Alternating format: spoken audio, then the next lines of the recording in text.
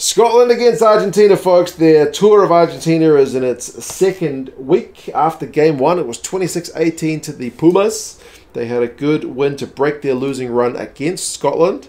We look forward to game two. We're going to have some lineups, some predictions and stats, and you guys can let me know your thoughts on how things may turn out. Again, if you're in the States, Flow Rugby is the place to watch this game and the other July tests, plus the upcoming Rugby World Cup qualifier between the US and Chile. So link down in the description for Flow. But yeah, Michael Cheika seems chilled out, man. I've been watching his press conferences. He's giving his Spanish a go, which still seems at a pretty basic level, but he's doing all right. And he just seems relaxed, which is not something I associate with Michael Cheika at the end of his Wallabies tenure. Obviously, he's one game into his Argentinian job and he's got a win, so happy times, nothing to be too stressed about. Whereas going out of Rugby World Cup with the Aussies in the quarterfinals was maybe not the best time to be a rugby coach. So yeah, but it's just totally different. It's pleasing to see Michael Cheika seemingly having a great time in charge of the Pumas. They have made a few changes, the Pumas, for this week, but not really wholesale. The front row is still Tetaz, Chaparro, Montoya, and Kodela, and I thought those three guys did really well last week, especially at scrum time. It's an area where potentially the Pumas would come under a bit of pressure, but I thought they held pretty well. Petti and Alemanno are still the second row, so there's still no sign of Lavanini this week. I haven't seen him even mentioned in the press conferences, but Alemanno and Petti did a pretty good job. They complement each other pretty well. So I would say if it's not broken, don't fix it. And then the back row does have one change, so it's Juan, Martín, González, Kremer, and then Bruni comes in at number 8 now. Apparently Pablo Matera picked up a little bit of a knock. Cheika in the press conference said he's a little bit tender. It was kind of like 50-50, but if you don't have to risk him, don't risk him. And to be fair, Bruni, I thought, was pretty impressive when he did play for the Pumas last year. So I'm looking forward to seeing that guy make a bit of an impact from number 8. The backs, you've got Bertranou and Carreras at 9 and 10. Remember, Sanchez is out for the tour.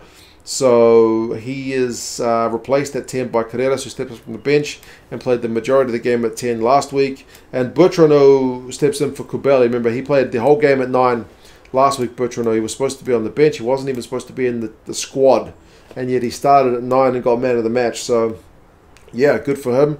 So him and Carreras are going to have to form that relationship at 9 and 10. And the midfielders, De La Fuente and Orlando, that's the same as last week. And I thought they were pretty consistent. Orlando, I thought, attacking-wise, was certainly getting a bit of good go forward. And the outside backs is where we see another change in that Imhoff starts on the left wing. Boffelli shifts to fullback, and Cordero is still there on the right wing. But yeah, Malia, that means he is dropped, although Cheika did mention him by name in the press conference, saying that he didn't do anything wrong. It's not kind of a snub. It's essentially just he wants to see Boffelli at 15. So yeah, and I think he said Imhoff was it Imhoff he said that was like filling in for 9 in case Bertranou had gone down. So he's kind of rewarding him with a start on the left wing as well. So yeah, a little bit of changes, but not really wholesale. Replacements, Krevi, Vivas, and Sclavi are the front row replacements, and I thought they did all right when they came on as well. Paulos is the lock replacement. Isa's your loose forward, and then 2 new faces in the 23 is Escuda and Miotti.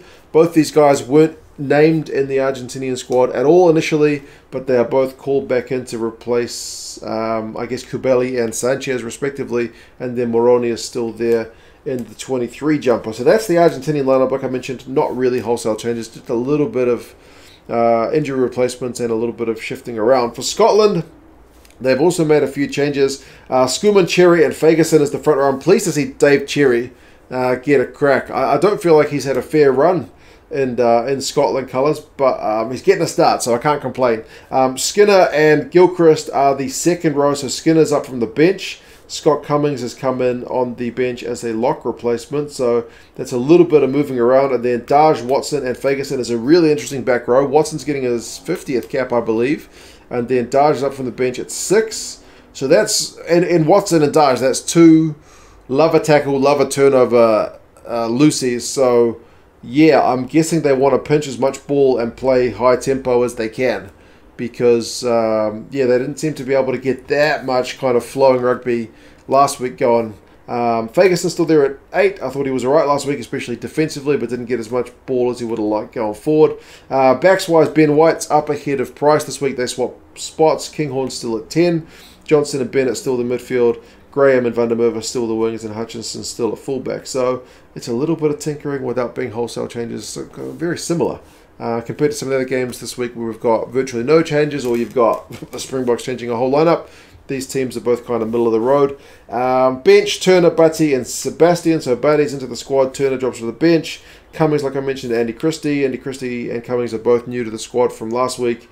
Price drops to the bench. Ross Thompson. I don't think he got off the bench last week, which was a bit disappointing. And then Kyle Rowe will get his debut if he comes on. So, yeah, statistically, I mean, the Scots don't have a lot to write home about, unfortunately. Scrum didn't get any dominance. They dropped a bit too much ball.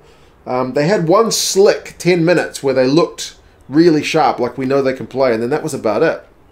So even if they played like that for 40 minutes, we could have seen a very different game. But yeah, not to be for the Argentinians. They'll be pleased with the scrummaging. They were stable. They got 5 clean breaks to Scotland's 1, which they'll be really pleased about. Carreras is a pretty dangerous 10. He doesn't kick goals, but he's very much a running 10, which they will like. Boffelli's boot was not that reliable with the goal kicking, so he'll get another chance to improve those numbers internationally. He's been doing it for his club, so yeah, certainly the area to improve.